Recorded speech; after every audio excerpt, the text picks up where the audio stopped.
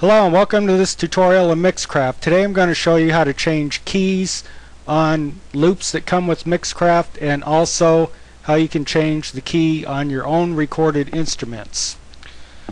So first I have this bass loop here. I'll play it. And what I'd like to do is get it to change keys. So first thing I need to do is duplicate it. So hold the Alt key down and click with the left mouse button and make a duplicate. And then see that the loop editor comes up. So the first thing I want to do is change adjust to project key to adjust pitch by, and I'll be changing the semitone to 5. And play this now.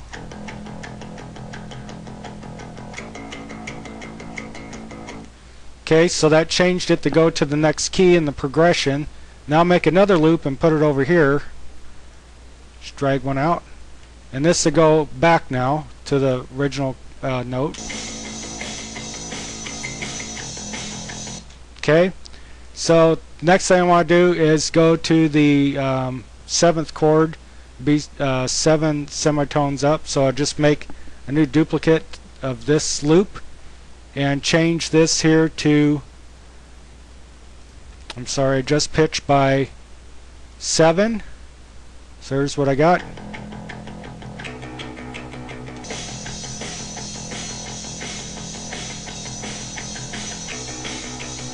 Okay, so maybe that's a little too long. I want it to change about halfway through. So what you can do is just drag this to be half the length. Make sure it's snapped to measure.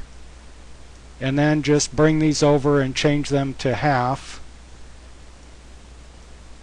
because it was just a little too long the other way. And then play it from the beginning and see how it sounds.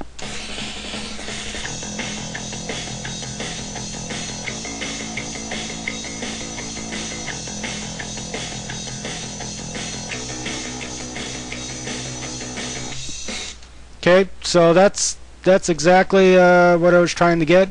So instead of dragging all these four parts all the way through the song and duplicating them, what I could do is make a loop out of them. So first thing to do is select all of them. You can either do that by just dragging just on the outside of the clip and highlighting everything, or you can press the Shift key on the keyboard, and that also allows you to pick them out of order.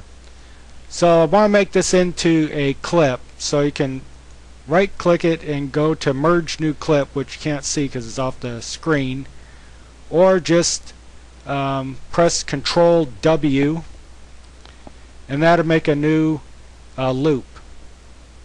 Now this loop can be extended, and it will just repeat when it gets to the end.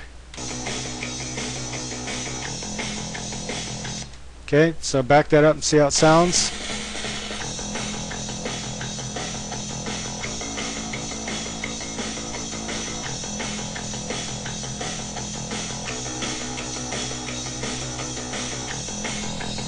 Okay, so that makes that rhythm section. And now that it is a clip and it's no longer set to have its semitones change throughout the individual clips, you can put this back to adjust the project key, and now when you change the key of the song, the clip is going to change along with it. And this also works if you record in your guitar or bass or keyboard, something like that, or even vocals. So I'll change this here. Let's see if I can get it to change while it's playing.